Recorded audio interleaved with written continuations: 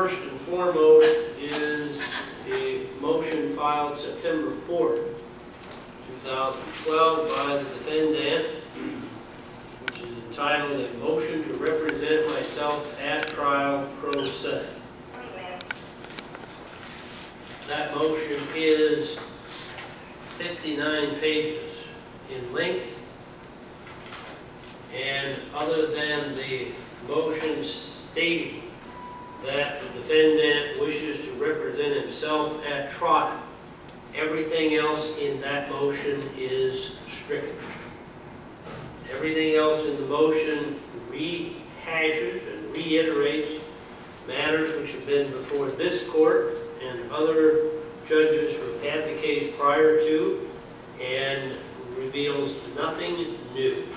But the only thing that's there is Mr. Adams' motion to represent himself at trial. Mr. Adams, is that still your desire? No. I withdraw that motion. You are withdrawing the motion? No. Motion is withdrawn.